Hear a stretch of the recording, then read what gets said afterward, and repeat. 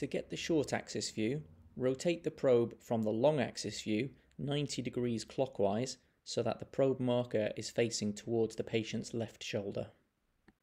The probe can be fanned up and down in order to take a slice of the heart at different levels. If the transducer is fanned upwards, it will slice the heart at the level of the aortic valve.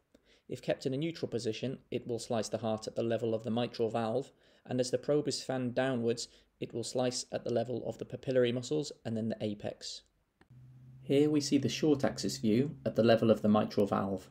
The probe can be fanned up to identify the aortic valve, then fanned down to identify papillary muscles and the apex of the heart. In this scan from a normal heart, the left ventricular walls can be seen to come towards the centre of the ventricle, implying good contractility. Pericardial fluid should also be looked for surrounding the heart. Here we see the short axis view at the level of the papillary muscles.